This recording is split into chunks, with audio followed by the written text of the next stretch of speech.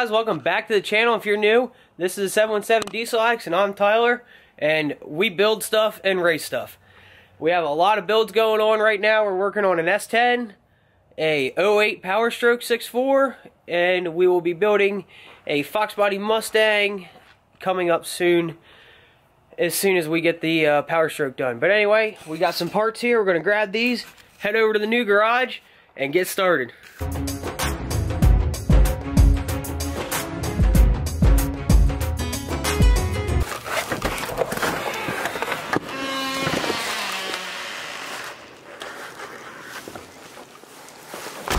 And let there be light. Okay, so here are just some generic parts that I ordered for the build. Yeah, let me get my knife out here and we'll pop these boxes open and see what we got. Here we have the new Alliant Power injector seal kit. This comes with the fuel lines, the O-rings, and the crush washer. All this stuff you're seeing here today I bought on eBay. What we have here, turbo mounted kit, comes with the up pipe thing, strain gasket, new bolts, the turbo crush gasket that goes between the two turbos. If you try to reuse this, I guarantee you it will leak if you separate the turbos. This kit is cheap and it's good insurance. Okay, what do we have here? These are new glow plug harnesses.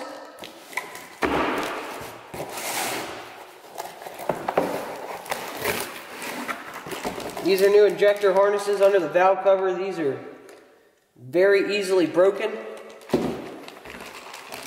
So when we disassembled that motor that's in the truck, the harnesses were actually broken already. And what we got here, 8 new Motorcraft glow plugs, cheap insurance. These were like, I forget, $60, $70 maybe.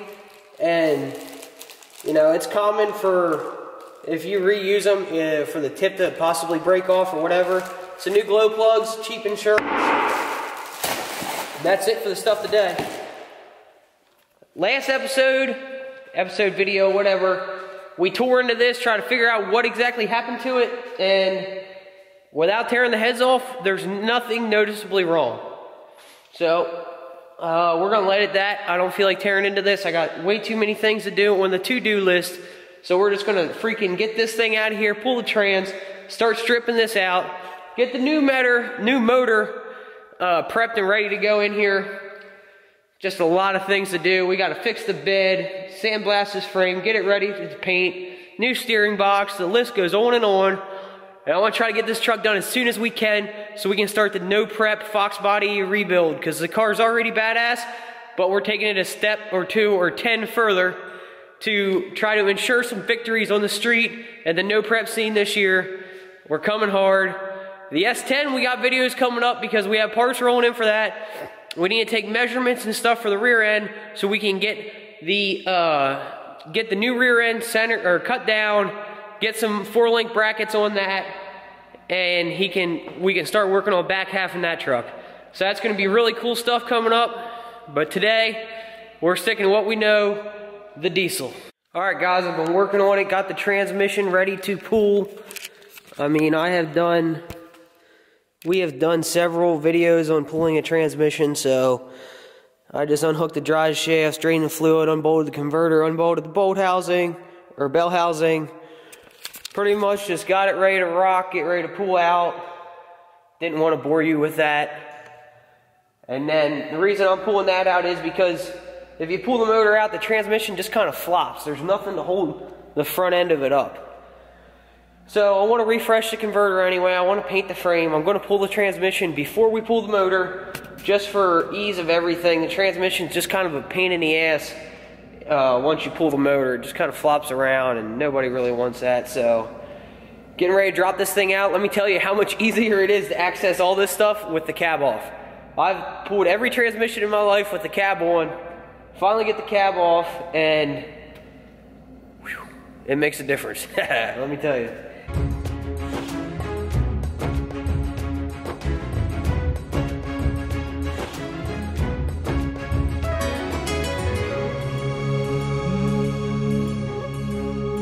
As you can see, transmission dropped out of there with ease.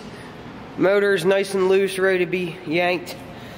I'm gonna leave it right here for now, just because I have to jack the truck up to slide that out, and I might as well just pull the motor out before I jack it up. No reason in lifting up more than I have to. It's not hurting anything sitting right there temporarily, so get the engine hoist over here, throw my little chain and 2 bolts on there. I think we'll be ready to pop her out.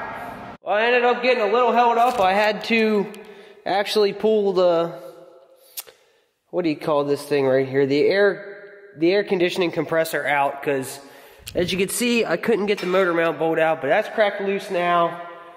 We have the little baby chain, which this thing is probably rated for like 50 pounds, but it has pulled more motors than I can imagine. Diesel motors at that. It's about time to hoist this freaking pile of scrap metal out of here.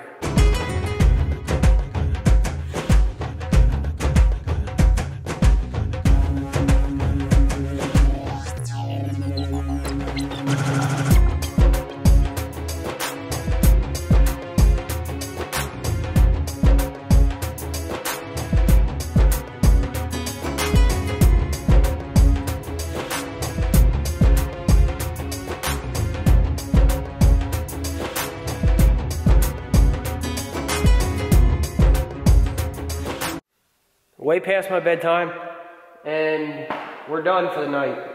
As you can see, we're making decent progress. I'm going to remove the power steering box next. I need to get some people over, help me get the bed off of the truck, and just going to start stripping it down some. We need to take all the accessories and whatnot, put it on the new motor, get it ready. But next video, I don't know if we'll be working on this, might be working on the S10. We got some action that needs to be done on the S10 to get the rear end process in the go. Just need to start measuring up for some things. And yeah, we got a lot of builds, guys. Like I said, we got the truck, we got the S10, we got the future Mustang rebuild coming up, which I'm super, super pumped for. Just need to freaking get this truck out of my garage. I can't get to any races with my tow vehicle in this condition. So this is priority, then the race car. Thanks for tuning in. I'm glad that you stayed this long if you're still here. If you haven't already, please subscribe, hit the like button. We'll catch you guys later. 717 Diesel Addicts over and out.